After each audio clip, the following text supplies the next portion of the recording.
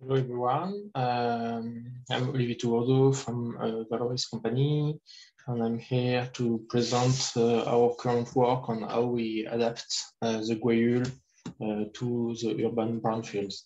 This is a collective work that was done with my colleagues from Valoris, but also from CIRAD, both in Montpellier, France. So the first question that we may have is why we want to adapt Gwaul to urban brownfields. This will the thing that we'll try to answer in the first point of my presentations, and after I will present you the Gwaul project, where we try to do it, and then a short perspective. So urban areas are the place where more and more people live and work.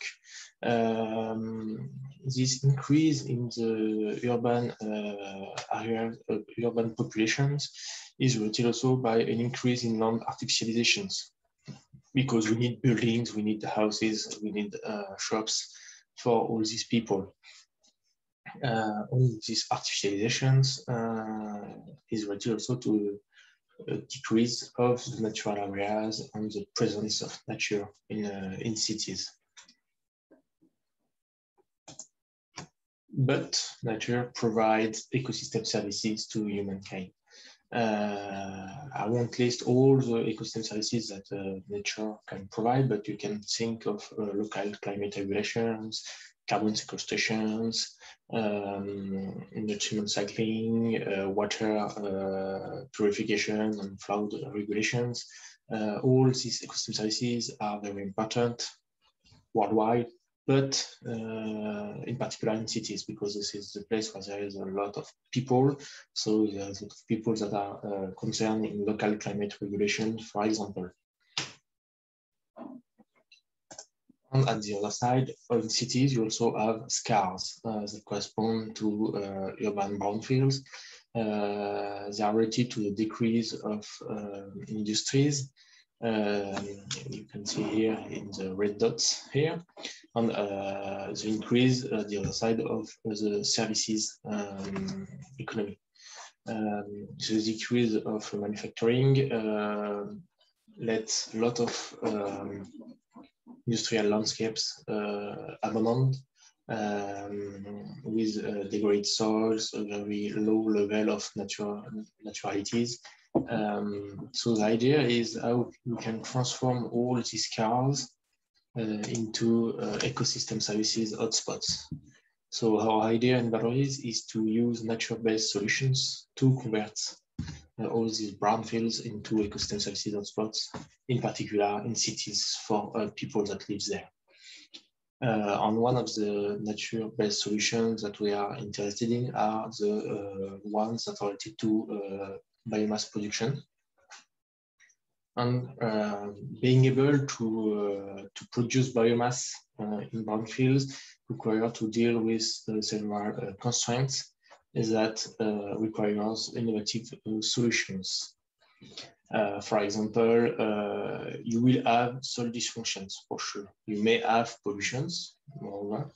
They will often brownfields are related to access restrictions due to risk or the fact that there will be like unwanted people that come there, so that you fence all the brownfields, for example. And also there will be an aspect that is very important in brownfields is the temporality. Sometimes brownfields will stay as it for decades, but sometimes this is just for a temporary period that you can have biomass production, for example, for 5 years, 15 years, something like that. And after the brownfields will have another use. And you also have to deal with certainty management, because brownfields are always complex things that interact with politics, company strategy, rules, legislation, things like that. So our question here is Gwaul industrial crop adapt to brownfields? we have like some insights that will say, this is a good idea. For example, there's several studies that were already done on Guayule, in particular in the European context, that shows that this crop can be profitable on small surfaces that are quite common when you are in the urban areas. The crops can be profitable on a relatively short period. You might say, oh, 10 years is a lot, but you can see at the other side that it will be like a poplar biomass production that are rather something on 20 or 30 years rotation. This plant comes from the Chihuahua desert, so they are adapted to arid conditions, and this is something very common in brownfields to have rather arid conditions because you have like soils that can't retain a lot of water and something like that. And you know, there's something called climate change. Moreover, Guayule is a perennial crop, and the idea is to, as a perennial plant, it will be able to provide ecosystem services all along the year. And this is an industrial crop, so it means you can make money with it. So it's interesting to think that natural-based solutions in brownfields can be economically viable. So the AgroGuayule project. So this is a project that is led by Valoris and merge 6 partners that are listed there with the various expertise. And our common aim is to break some technical or economical barriers to be able to cultivate guayules on brownfields and to see how it can be technically done. And this is we are close to the last year of the project. So first, I need to speak about some specificities of brownfields, and I will use this picture where here you have our experimental guayule plantations in the metropole of Lyon in France. So you have often scattered parcels where you have like some hectares together, but sometimes you can have like 1 hectare here, 1 hectare there, and something like that. So a lot of high level of scattering. Often you have limited access for humans and engines because roads are not made for that. They also may have some technological risk related to nearby industries. You can have sometimes access to water, gray water from your cities, or maybe blue water, but sometimes you can't have access to water. And something that is very important for us is that these places they are in the core of the cities. There is a high level of expectation in terms of ecosystem services. So you can't think just economically, but also ecologically. This is a very important point to be able to provide as much as possible ecosystem services. And sometimes you can have also very interesting financial conditions to have access to the land, depending of the owner.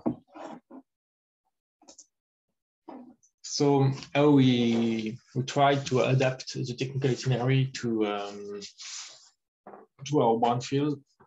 First, we make the choice to do an IV investment on seedlings, and after plant them on site.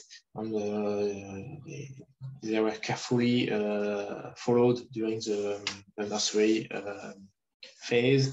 And also we plant them at a high density to deal with mortality because there won't be a dead plant replacement. So the idea is to make an quite huge investment at the beginning when we do the plantation, and after like have a very light follow. We also in this way of thinking, we also improve soil with compost to help the plant to have nutrients and deal with water access. We did manual plantation and watering just the first summer to be in the case where you can come with engines, and there will on this one there won't be any weed or pest management. we did 2 plantations with this technical itineraries with few variations between 2 of them. And I will focus on that one, that is Lyon, because this is a quite continental context, and I think it's interesting to discuss on this one. So we compared this plantation after after almost 2 years in terms of survival, production, and things like that. And our main conclusions are listed there. And we compared this plantation here to a classical guayule plantation in Montpellier that were the present watering and wood management, but also a lower density.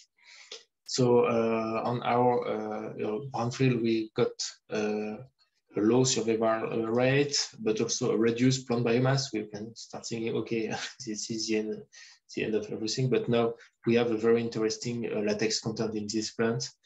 So at the end, we got a lower yield, 10 times lower than the classical plantations, but also we get a very low environmental impacts in the life cycle analysis. That means there is a lot of possibilities of improvement.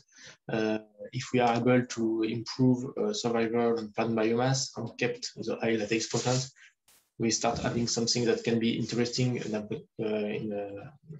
economical perspective, and we know already that we have something interesting in terms of ecosystem services, because there are already several ecosystem services in terms of carbon sequestration, local climate regulation, things like that. I think we are going in the right direction with this approach. So let's speak about the perspectives. In the Aula project, we still have to work on the economical evaluations. When you see these very low yields, you must think of the idea that there were a very low management also. So you have small benefits, but you also have smaller costs. So we need to evaluate these things. There's also we are thinking about the value chains, how we can implement them on its specificities, in particular for brownfields. So you can have a talk a little bit later that will speak about this aspect, also from the Aula project. And as we work in a life cycle analysis context, we are able now to think about eco-design optimizations in terms of watering, harvesting, but also a business model to have something like for the future that will provide rubber, but also ecosystem services on the brownfields. I want to thank you for listening to me. And if you have questions, I will be available during the questions period, but also you can contact me by email. And I thank you a lot, and see you soon, I hope. Bye.